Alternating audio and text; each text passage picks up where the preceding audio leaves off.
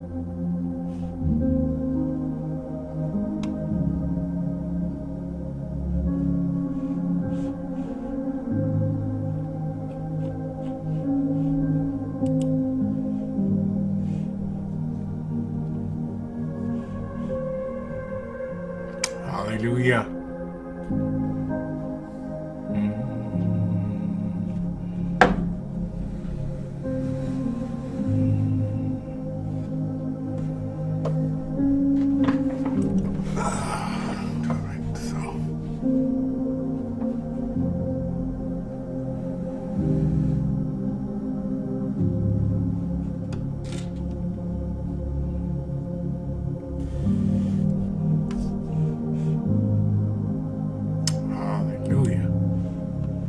Glory to God. Glory to God. Hallelujah, hallelujah.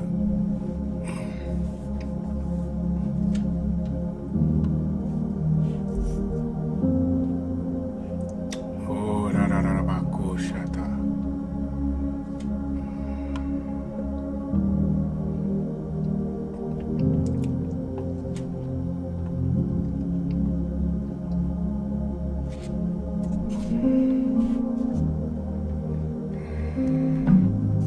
Hallelujah, hallelujah. Glory to God, glory to God. Bless your name, Jesus. Bless your name, bless your name. Thank you, Jesus. Thank you, Jesus.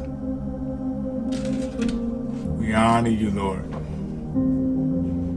We bless your name today. Truly, you're great, sovereign, holy, majestic.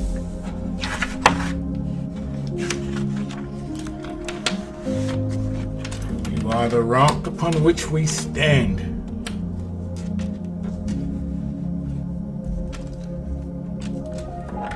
Oh, we magnify you, Lord.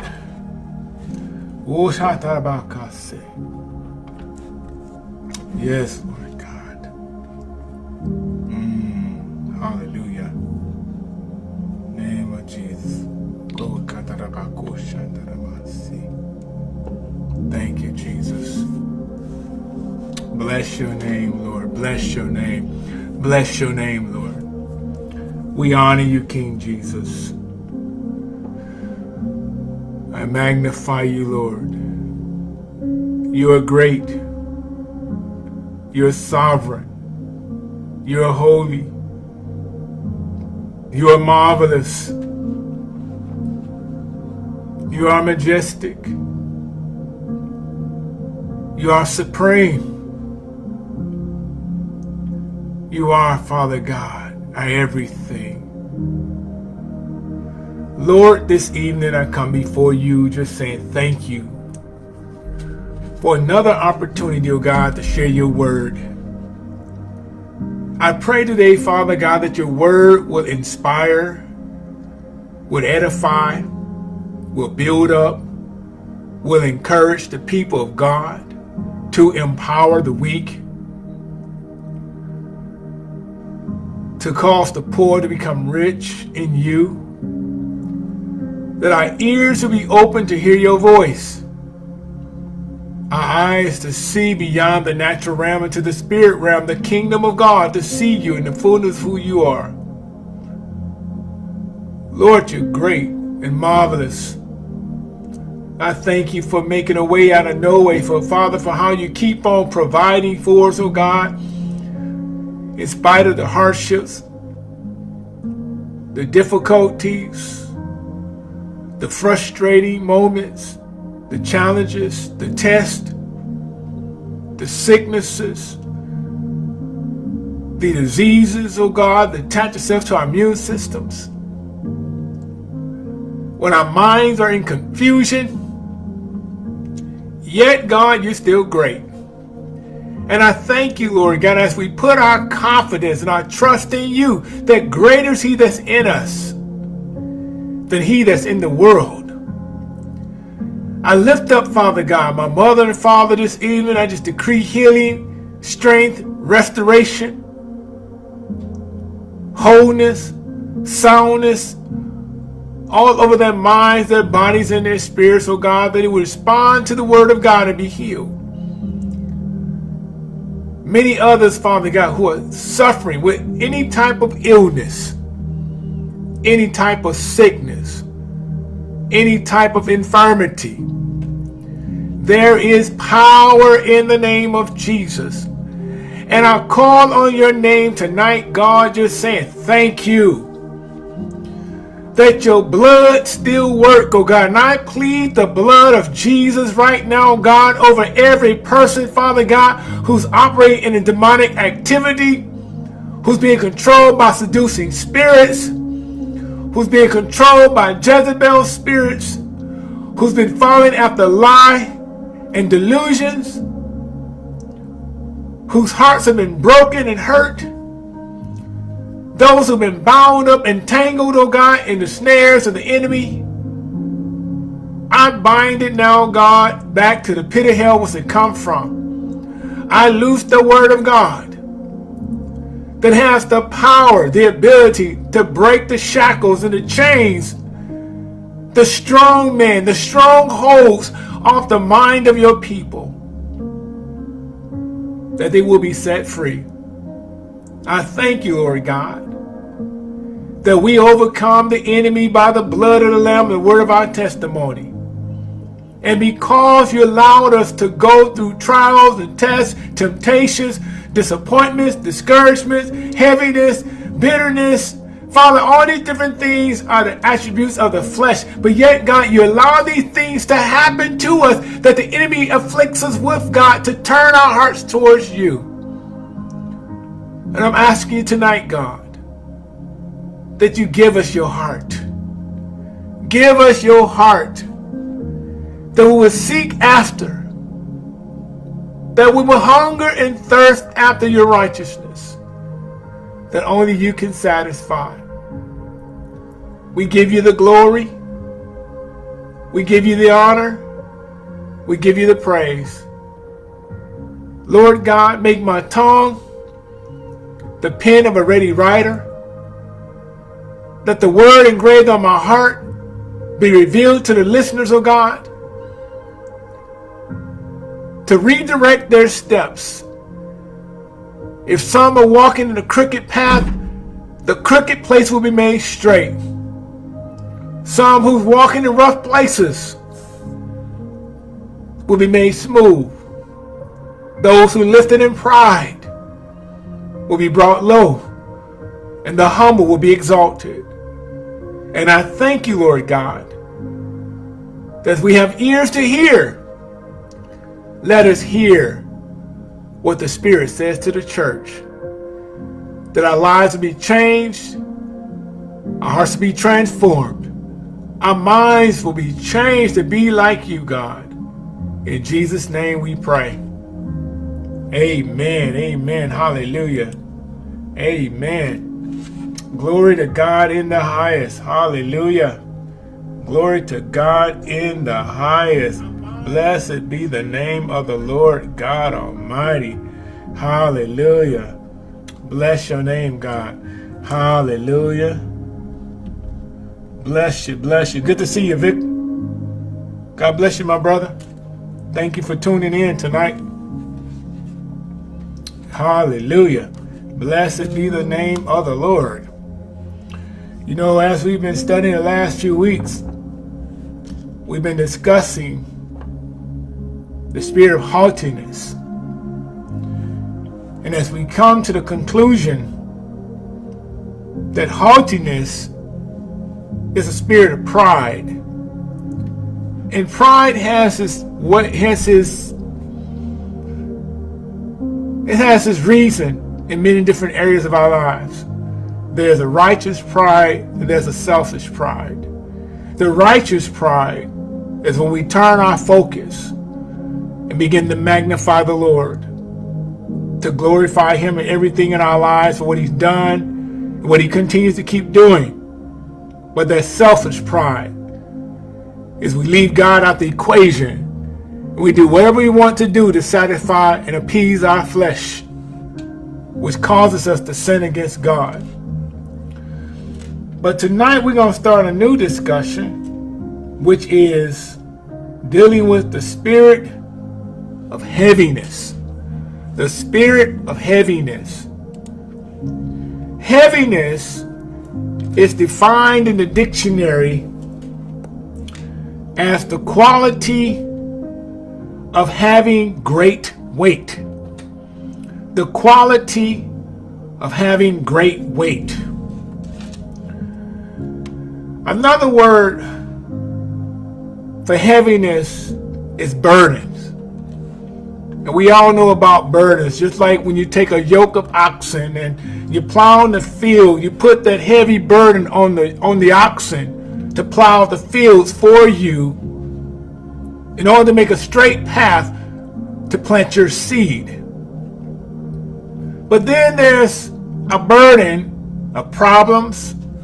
There's burdens of pain, burdens of sickness.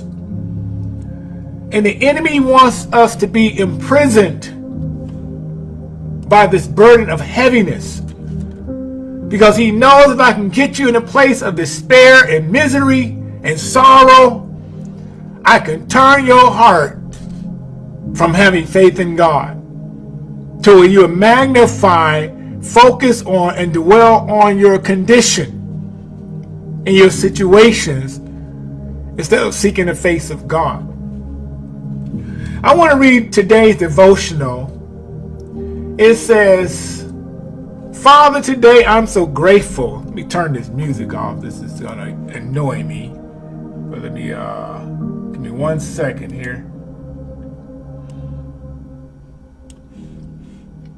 There we go. Let's see how you stop this thing. Bless the Lord God Almighty. Hallelujah. There we go. That's better. Okay. Our devotion today. It says, Father, today I'm so grateful for this beautiful day you have made. Thank you, Lord, for this opportunity to see another day. I know tomorrow is not guaranteed, but I'm here now, and I'm excited. Lord, you woke me up this morning with the breath of life. You made me out of your own image. You breathed into my lungs. You breathed into Adam's nostrils to give him life. Just as you gave him life, I have life. Each and every breath I take is only because of your goodness, your grace, and your mercy. I welcome this day. Yes, a brand new day. A day for more hope for my future. Yes, another day to work on living my life with the purpose and the plan you mandated, Lord. This is the day the Lord has made. I shall rejoice and be glad in it. Yes, Father, I will enter into your gates with thanksgiving and into your courts with praise. It's a beautiful day. I know everything is just going to get better and better. With you, Lord Jesus, I have the victory. Every precious day you give me is amazing with having more of you, God. I love this devotional because it is reminding us that even when it looks like it's a bad day, it's still a good day because the Lord made the day. Not only did he make the day, but he breathed life into you again to get up to see another day. There are many people who have not got up this morning. Many people passed away in their sleep. Many people lost their lives in automobile accidents. Many people been murdered and shot by guns and died. But we have another opportunity to see another day.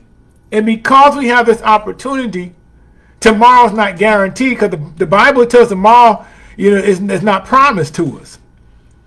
But today says to live today with a purpose to magnify the Lord. And I guarantee when you submit to God's authority and you give him the charge to have control of your day, everything that God purposed for you is going to work out just fine. a day for more hope of my future. God has a plan. He has a purpose. He has a future for you tonight. And God wants you to know tonight that in his plan is success, is prosperity, is enjoyment of life, is satisfaction, receiving his promises. Everything that God has spoken to you prophetically through his word, God says is yes and amen. So therefore, this is the day the Lord has made. Let us rejoice and be glad in it. So tonight we're going to engage in our lesson, the spirit of heaviness. Isaiah chapter 61, verse 3 is our key scripture. Isaiah chapter 61 is our key, verse 3 is our key scripture. And it says, I'm going to start at verse 1, Isaiah chapter 61. And it's talking about Jesus Christ. Isaiah was appointed to be a prophet to proclaim the word of God to Israel, to let them know of the coming Messiah. And because he was appointed to declare the word of God, he starts out saying in verse 1, the Spirit of the Lord is upon me because he has anointed me to preach good tidings unto the meek. He has sent me to bind up the brokenhearted, to proclaim liberty to the captives, and the opening of the prison to them that are bound. Isaiah is talking about Jesus Christ. Jesus Christ, he knew that the Messiah, the deliverer, oh God, help me Holy Ghost tonight. He knew that the good shepherd was going to come and redeem God's people from captivity. So he referred in the scripture here to the coming Messiah, Yeshua HaMashiach, the Messiah, to proclaim the acceptable year of the Lord and the day of vengeance of our God, to comfort all that mourn, to appoint unto them that mourn in Zion, to give them beauty for ashes, the oil of joy for mourning, the garment of praise for the spirit of heaviness, that they might be called trees of righteousness, the planting of the Lord, that he might be glorified. You see, Isaiah was making a declaration to let us know that the purpose of the Messiah to come, he was going to be filled with the Spirit of God. Not only was he going to be filled with the Spirit of God, but he was going to be anointed to preach good news. That same anointing that was in Jesus Christ is the same anointing that rests upon you today, my brother and sister. And it's up to you to get into God's word to learn how to operate and use this anointing. A lot of people who claim to be anointed is not anointed. Because if you're not operating according to the word of God, where the Spirit of God is ministering to you and using you to inspire, to edify, and build up the people of God, to preach the good news of the gospel, set people free, you're not operating in anointing. You're operating in your feelings. Your feelings is a difference from the anointing. Because a lot of people operate under the feelings and call themselves praying for people and declaring the word of God over people, speaking prophetically over people. Really, they're speaking from their own intellect. Because the Holy Spirit is not going to have a prophetic word spoken over you that does not have, put it this way, that have not been spoken to you already. Any prophecy that God speaks into his people is confirmation of something God already spoke to you. And God confirms it through the prophet from the word of God. And it's up to you to get in the word of God and allow the word of God to minister to your heart. Begin to meditate on the word of God. Begin to mutter the word of God. Would you speak the word of God to yourself? Begin to seek God's face. Consecrate. Get into the place of prayer and fasting. Because when you get into that deep consecration, things begin to shift in your life. Demonic forces will come harder against you because of the anointing. But God had Isaiah speak this word. He sent me to comfort the brokenhearted, to proclaim that the captives will be released and the prisoners will be freed. Jesus Christ, the Good Shepherd, Yeshua HaMashiach, the Messiah, is the one who has brought us the anointing and gave us the power to operate in the anointing, because he said, behold, I give you power to tread on serpents and scorpions and over all the powers of the enemy, and nothing shall by enemies hurt you. Luke chapter 19, chapter 10, verse 19. Luke chapter 10, verse 19. And he says that he sent him. He's talking about Jesus. And you know, check this out.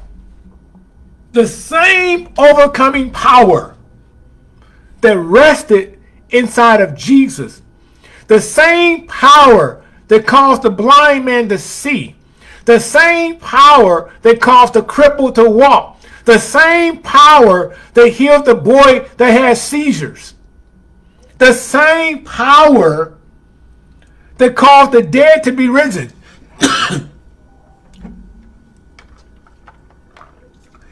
It's the same power that rests upon you. In our book tonight, The Spirit of Heaviness, it says the symptoms of this strong man include, as the text suggests, excessive mourning, which is grieving, sorrow and grief and depression.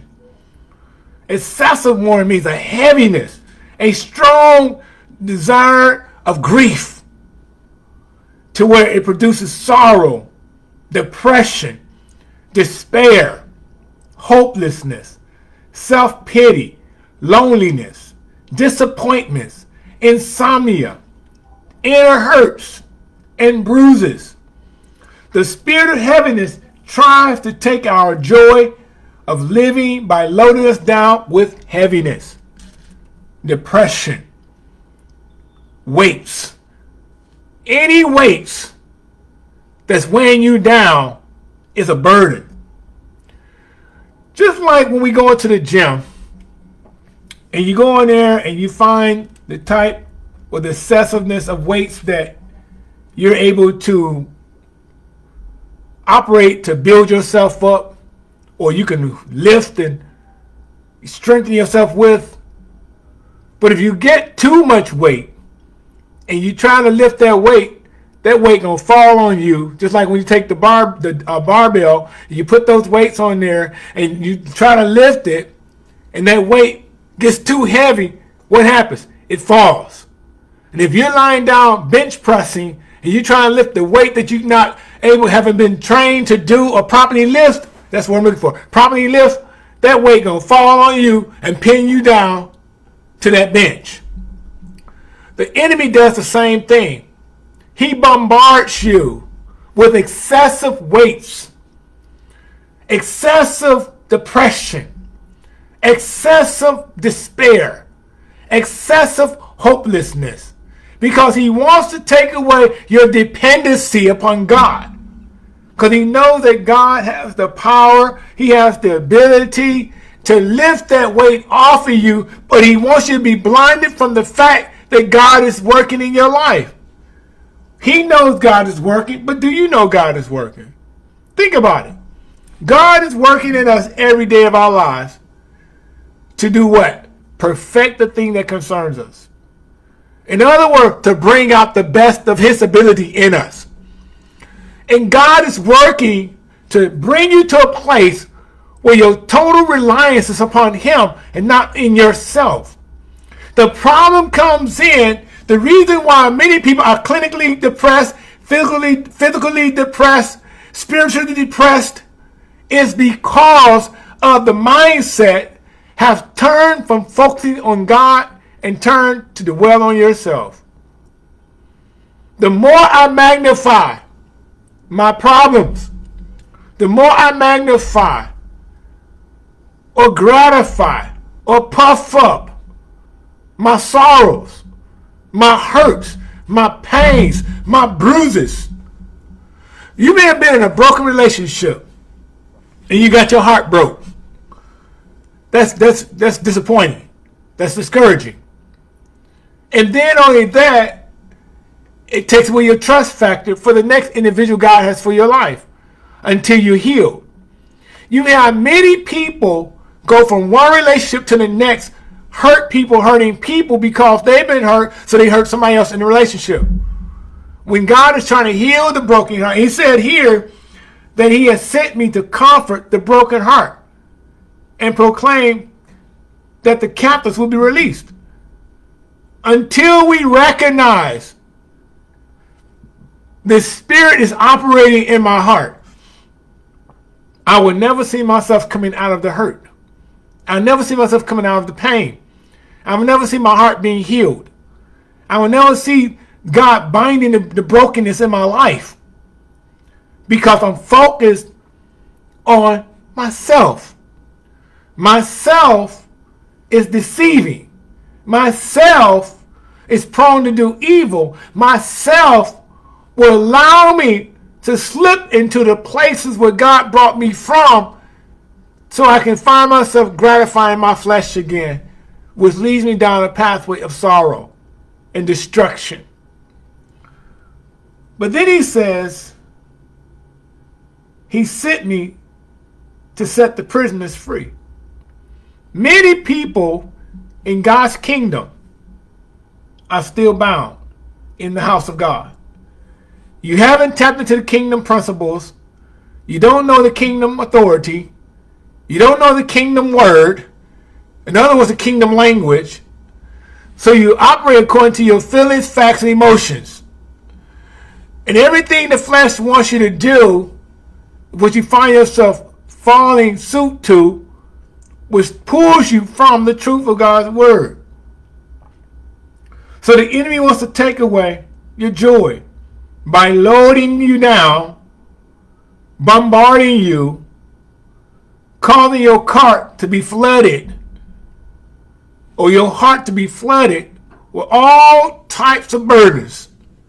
And when he put those things in you, many people find themselves committing spiritual suicide and physical suicide. Spiritual suicide is when you turn yourself over to the voices of the enemy and you totally reject God. You hear God speaking, but you turn a deaf ear to God's voice. So you find yourself dying spiritually to the things of God and starting to live to the fullness of the worldly things, which is not of God. So the enemy knows he attempts to move in when we are mourning and to keep us in this abnormal state of perpetual grief. Continual grief. The enemy knows if I can get you in a place of mourning.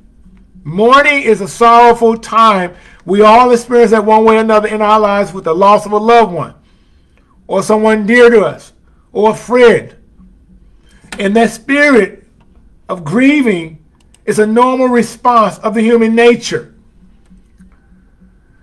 It is normal and it's healthy to have periods of mourning after the loss of loved ones, or even a favorite possession, a job position, pets, boy or girlfriend. Whenever we lose something that we highly value, it takes time to adjust both physically and psychologically. It takes time to get past the grief. Many people who are bound in sorrow, they take a long time to come out of that sorrow. You have people that have been grieving over 25 years of the loss of a mother, or the loss of a father, or the loss of a child, or the loss of a friend. When God wants to heal that brokenness and use it as an instrument to build you up as a testimony to help someone else get through their tough time of grieving, we get stuck. We get stuck right there in that place.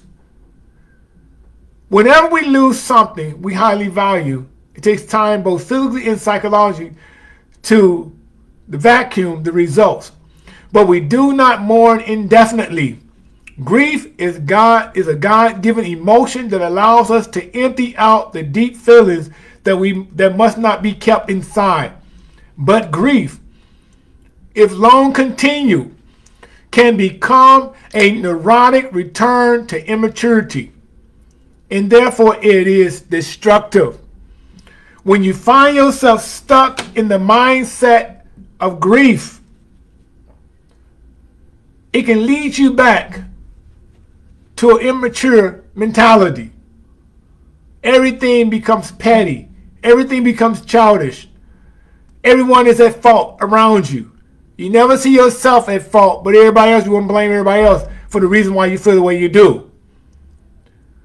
We must allow the Comforter to heal the hurts and carry away our grief.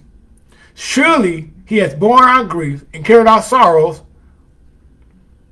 and he nailed it to the cross. We must release it to the Lord and go on with our life the best we can. And the only way to do that is to recognize, I have the spirit of heaviness. I have this problem inside of me. I'm hurting. I've been wounded. I've been bruised because of this loss or this heaviness or this weight upon me. But God has the ability to take away the burdens on your shoulder, to remove the yokes on your neck. He tells us in his word, weeping endures for a night. In other words, there's a dark season in our lives where we're going to be grieving. But joy comes in the morning. M-O-U-R-N-I-N-G. Joy comes in your morning period. God doesn't want you to stay bound to the grief or that state of mind of sorrow. But he wants to deliver you and bring you out where you can be a living testimony. I've known people who have lost loved ones and never gotten over it. So 25 years later, they're still mourning the anniversary of the death as though it just happened. As a result, all kinds of negative things takes place in their lives. The remaining living members of the family resent taking second place to the dead person. Ooh, that's deep. Check this out. Because people are bound to that state of mind of mourning, your family members or your friends, people close to you, don't even want to be around you because you gratify the death of that person above God, above everything in your life, above every person in your life, to where you run everybody away from you. When all the time, the problem is not the people, the problem is you. So the physical health of those involved is affected. And a spirit of fear usually moves in somewhere along the line. So what the enemy does, if I can get you to stay entrapped in your mentality of sorrow, of heaviness, the spirit of fear. Fear is false evidence appearing real. The spirit of fear will affect you and cause everything that you once trusted in, now you don't trust nobody, you don't trust no place to go. So you find yourself bound up in your house and you stuck there because you're afraid to come out of your comfort zone. When death is magnified, it creates fear. How many times can we recount the details of someone died without being affected by the whole process, especially if it was excessively violent or morbid? God's people do not concentrate on their attention on the death, but on Christ, who is the life. You know, this is a very good point. When people die in our lives, we call it, in the body of Christ, a homegoing celebration. In the worldly arena, they call it a funeral. Why? Because a funeral is putting away the dead, and people are sorrowful. But as believers, when that person was a born-again believer and they died, we already know the confidence that they are in the presence of the Lord. Paul puts it like this: one thing I do, forgetting those things which are behind, and reaching forth to those things which are before, I press towards the prize. I press towards the mark for the prize of the high call of God in Christ Jesus. Philippians chapter 3, verse 13 and 14. First of all, sure enough, they died. But I'm not going to dwell on the death anymore. I'm going to forget that thing. Then I'm going to reach forward for the prize. What prize? Of knowing that my eternal security, that if anything happened to me, I have a high calling which brings me to the eternal presence of my Savior to live forever. That's an assurance. That's a guarantee.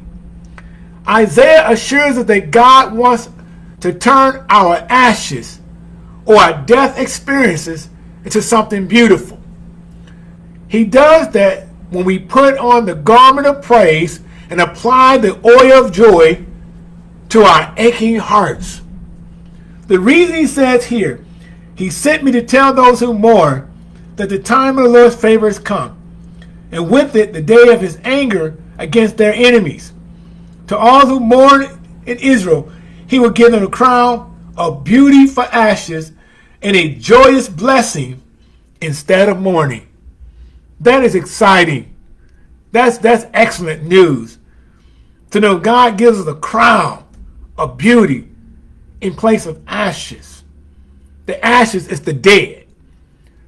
When your body decays, ashes to ashes, dust to dust. It goes back to the ground.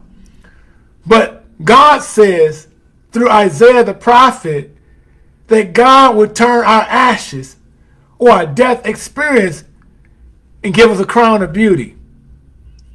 He does this when we put on the garment of praise. So when you put on a garment of praise, it's when you finally reach that eternal destination before the presence of the Lord, and you apply the oil of joy to your aching heart. When you get into God's presence, even today, we can have a God experience with the oil of joy, because even though heaviness comes in our lives, we don't have to stay there. We can get into God's word, start finding scriptures on praise and worship, excitement, and begin to magnify God. And when I magnify God, he takes that heaviness off of my shoulders. He embraces me in his love. And he lets me know, child, I got you. Everything gonna be all right. I know what you're going through. I know how you're feeling. I know what's hurting you. I know what's wounded you. I know what bruised you. I know the slanders. I know the pains. I know the disgusting moments. I know the things that you've done. But you know what? Those things doesn't matter anymore. Because I took all that stuff, I put it in my son Jesus when he put it on the cross. He knows you made mistakes. He knows you came up short of his glory. God bless you, sis. He knows everything about you, that when you started getting to that place of this despair, that place where you feel regret, the place where you felt like all hell was breaking loose in your life, and people come reminding you of the things you've done in your past, God knew about all that. So he said, you know what? He said, I'm going to turn your mourning into dancing. Why? I'm going to give you a garment of praise in place of heaviness. Give you the oil of joy to cover your aching heart. Why? Because he loves us so much. Because he loves us. The devil is a lie. He cannot steal your joy unless you give him your joy. We know that death isn't a happy experience for anyone. But to the believer who views it from the perspective of God's word, it can still make a positive contribution to our growth process in God. God's word gives us the encouragement to know that in the process of everything we're going through in our lives that's grieving or that's hurting us, that's wounding us, that's causing us misery, he knows everything the enemy brings against you has no influence over you unless you give him the power. He said we must put on the garment of praise by thanking God for the time he gave us with our loved ones here on earth. So even though you lost a loved one, even though you lost your job, even though you lost your friends, even though you lost your family, God says it doesn't matter what you lost. In the process of the losing, God said you're going to gain in the end. He says he'll take your sorrow, turn into joy, your mourning into dancing, give you a garment of praise for heaviness, and build you up upon your most holy faith to trust him all the more. Why? Because he loves you unconditionally. God said what the enemy meant for your harm, I'm going to turn it around and cause it working out for your good. The slanders, the persecutions, the trials, the struggles, the disappointments, the heartaches, everything that's been going on in your life, self-pity, depression, heart conditions, brokenness, God says everything the enemy brings against you, even through natural causes, God says, I am still Jehovah God. I am the Lord God that healeth thee. He will continue to touch your body. Why? Because he touched your mind. God always works on the mind in order to work on the heart. Because he knows if I can get your attention through your mind, through the psyche, I can get your heart and bring you to the place where you receive the word of God with meekness that's able to save your soul. Until we get into God's word will not operate in your life. Overcoming the spirit of heaviness. Satan is also called the adversary. He opposes us in our walk with God. He uses many tricks and devices. One of his tactics is to send a spirit of heaviness upon us. When we recognize this spirit, we are able to overcome him easily. Ephesians 6:11 says, put on the whole armor of God, that you may be able to stand against the wiles or the methods, the cunnings, the crafts of the devil, the deceptions of the devil. Spirit, the word spirit is ruach. This is the same word used for spiritual life and beings, including God. It is used also of breath and air, and it does not mean feelings or attitude. The Spirit of God, the Ruach, the breath of God, it was breathed inside of us the moment we came and began to accept him as our Savior. The Ruach, the breath of God, began to breathe life into you when you were spiritually dead, separated, alienated from him. God says, I knew your condition. I know where you were before you came to Christ. But after receiving Christ, he said, I breathe into you the breath of life, and the breath of life made you a living soul in the spirit. People who are still walking without Christ in their lives, that has the spirit of heaviness upon their hearts, they are still dead men walking. Why? Because the breath of God is not in them. The breath of God only comes into a people who recognizes that I needed the Lord in my life. I needed the Savior to come into my heart. I need the word of God to bring me alive. And God spoke a word and said, I command you to live. For God so loved the world that he gave his only begotten Son, that whosoever believes in him shall not perish, but have everlasting life. God said, Ruach came into you the moment you said, I accept Jesus as my Lord and Savior. This does not mean this is not man's own spirit, but which is called the spirit of man. So the spirit of man is not your spirit. The spirit of man is God's spirit inside of you. This is not God's spirit, nor can it be from God. It is a demonic spirit. The spirit of heaviness is a demonic spirit, which is not from God. Heaviness, it means somewhat dark, or darkish, or wax dim, smoking, heaviness, dim, dull, colorless, to be dark, to be faint.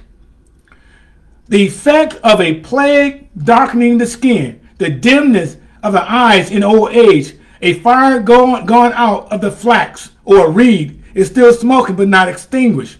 a heavy spirit. Heaviness comes in many different forms.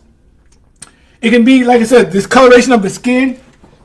It can be when your eyes going dim, when you're sleepy. Let's say you're taking a long journey on the road and you get sleepy. Also, your eyes get heavy and you begin to fall asleep behind the wheel. Why? Because heaviness came upon you from being weary from the long journey that you're taking. And the enemy knows if I can keep you in a place of heaviness, I can entrap you in a spiritual prison. That's when the strong man comes into your heart. The subject we've been dealing with for the last 6 months is the strong man. The strong man, the spirit of heaviness, the strong man will come and deceive you to make you think what you're doing is of God when all the time is of yourself. If God is not in the equation of anything you're doing and you call it God, you're walking in deception. You're following after a lie. Because the enemy will deceive you to make you think everything you do that is God doing it. Even in trouble, oh, God caused this trouble in my life. Even in heaven, God put this heaven on me to teach me a lesson. I heard so many different cliches growing up, which is all lies and manipulation from the enemy through people to get you to a place of entrapment, a spiritual entrapment, to make you think that God will afflict you with illnesses, God will afflict you with problems, God will afflict you with burdens to get your attention. That's a lie from the devil, because Jesus said, I came that you would have life, excuse me, and have life more abundantly. There's nowhere in the word when Jesus came, he said, I afflict you with heaviness so you can have life. No, he didn't say that. He said, he didn't tell you, I'm going to cause your enemy to turn against you so I can give you life. No, he didn't say that. He said you're going to have enemies come against you because of the life. And you got to get a revelation to get an understanding of what I'm talking about. Because when God gives you a revelation, he enlightens you to begin to see what he's talking about. The effects of a spirit of heaviness. The effects of heaviness. The spirit of heaviness. It darkens our countenance. Our hearts are downcast. The spirit brings heaviness over us. It dims our vision. It robs us of our hope. The room may actually look darker. You know, have you ever been in a place where you just got bad news after bad news after bad news? The more bad news you got, the more miserable you became. All of a sudden, the room around you begin to get darker. You start turning down the lights and make the lights dim.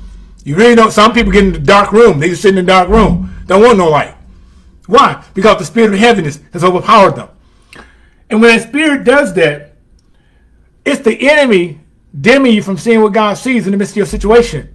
He don't want you to get into the place where you receive God's word.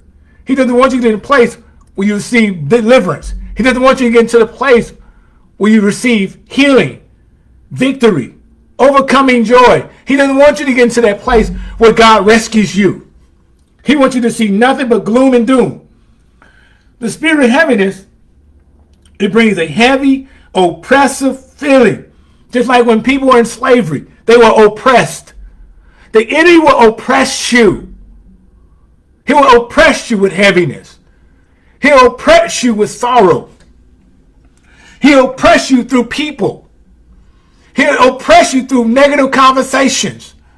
You have been in a place where you were so full of joy and excitement, just sharing the good news and just talking about Jesus until somebody come along with a gloomy spirit. And all of a sudden you go home and all of a sudden you got this misery overpowering you, and you wonder, like, where did that come from? I was just full of excitement. I was just talking about the Lord. I was just telling people about Jesus. And all of a sudden now, because this person came with some negative news and some stuff that they done heard or stuff they done gossip about, and they just bombarded me with this mess. Now all of a sudden now I'm feeling oppressed. The enemy wants to oppress you. He wants to put you in a place of imprisonment. So when he gets you there, he steals your joy. He steals your contentment. He takes away your peace. He takes away your excitement. And all of a sudden now you got this dark cloud. You're just miserable. So the oppressiveness of the enemy It brings oppressive feelings. It quenches our faith. The enemy wants to quench your faith because he knows if I can stop you, I can get you in a place of self-pity. Self-pity is selfish motives. That's where it comes from. Because the more I dwell on self, I magnify self. Then I begin to resent myself. Why God let this stuff happen? Why God allow these people to treat me the way they do? Why God allow people to slander me? Why God allow people to talk about me? Why God allow this to happen to me when he loved me?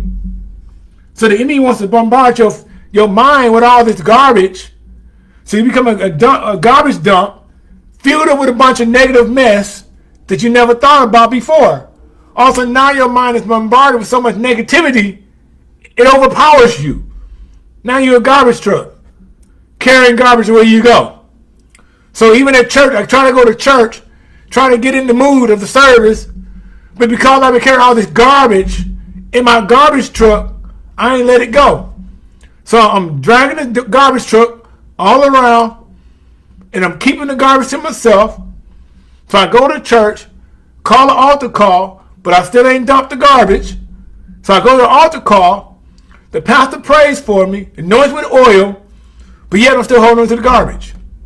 What purpose does it make to keep carrying the garbage? When God says, cast your cares upon me because I care about you. If you recognize that spirit of heaviness that come upon your heart, you got to be willing to lay it down at the altar. It may come over many at once. It's like a plague. It may be a cloud hanging over a place. It causes us to isolate. It steals our love and makes us feel alone. The spirit of heaviness, it can come at one time in one place and hit everybody in the same place. You can have a room full of people, and the people are excited, having a good time. And all of a sudden, this bad apple spoiled the whole bunch. Why? Because we allowed it to come in, then we accepted what the enemy brought us. Instead of rejecting it, we received it, then it got into our spirit. So all of a sudden now, I'm miserable. Then you find yourself, as I mentioned earlier, getting in a dark room, a place of isolation, don't want to talk to nobody, phone ringing, I'm not answering the phone, I'm not praying. Then all of a sudden suicide thoughts cross your mind. You try to figure out ways how to end your life. I've been there, in that dark place, try to kill myself because of things of the past. You know, all this stuff comes from the mindset. The battlefield of the mind. I love that book by Joyce Myers because that book set me free. When I read that book, I even listened to it in audio version. That book got into my spirit and it broke some things in my life. And it showed me that he who the Son has set free is free indeed. And I tell you, when God did this, he broke the shackles and the chains off my mind, where now it's like, who cares what people think about me? You can talk about me all you want to. You can slander me. You can cut me down. You can slice and dice me. You still ain't taking away my joy. Because my joy that I have, the world didn't give it to me. The devil didn't give it to me. And he sure can't take it away.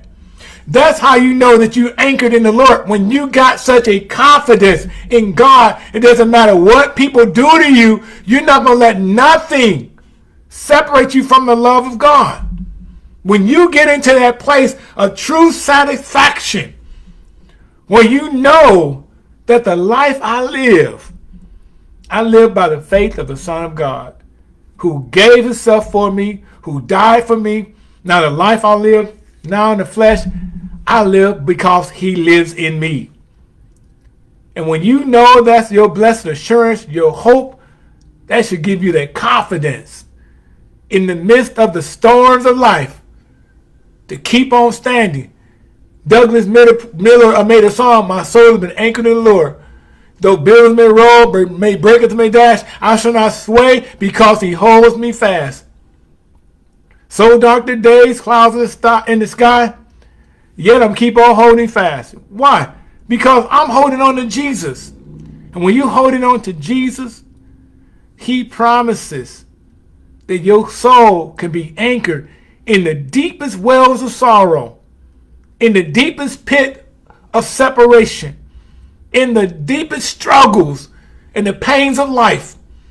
He promised us that we can hold fast to his hand. He will never let us fall. David said, my foot almost slipped into the pit, but the Lord heard me and delivered me. We have to get to that place where we allow God to minister to our hearts, to bring life into a dead thing. God can take your deadening moment, your most pitiful moment, your sorrowful moment, your deepest despair. He can take those things in your life and use it as a tool to build you up in your faith. But you got to trust him. You got to stand on his word. Time sure get away from you having fun, I tell you that. But I want you to stay encouraged tonight, my brothers and sisters, because tonight, let this word minister to you. Let God's word minister to your heart. God is here. He's bringing life unto you, to restore you, to empower you, to encourage you, to keep standing on his word, and allow the Holy Ghost to wash you clean from darkness, to wash you clean from that spirit of heaviness, and allow his presence to embrace you in his love. So, Father, tonight we thank you for this word. I pray, oh God, that your word will have an impact in the lives of those who heard this word, oh God, whose spirits have been heavy for quite some time, and they couldn't figure out where it was coming from, or because of a loss of a loved one. I pray, Lord, tonight that the blood of Jesus that was shed on the cross will mend the broken hearts and bind their wounds, to bring restoration. Let there be a revival on the inside tonight, God, that the spirit of heaviness will be broken off their lives, oh God. That your healing balm, your anointing salve, that same anointing that rests upon our Savior, the anointed one, will flow from heart to heart to strengthen, to encourage, to edify, to build up your people, to restore their hope, to give them joy in the place of sorrow, to give them true satisfaction that's found in knowing you, and to know, God, that our souls are anchored in the Lord.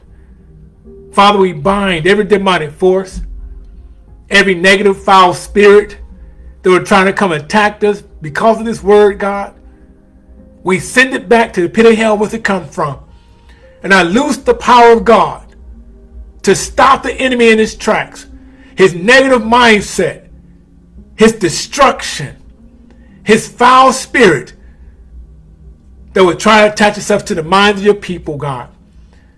That you will set them free tonight, oh God. They will remain free, stay free, walk in freedom, and abide in your truth. In Jesus' name, amen. If you don't know our Lord and Savior tonight, I ask you to pray this prayer with me. Heavenly Father, in the name of Jesus, I acknowledge that I'm a sinner and I need the Savior. And I ask you to come into my heart. Forgive me for my sins, knowingly and unknowingly, and to wash me clean in the blood of the Lamb. And I thank you, Lord God, for forgiving me.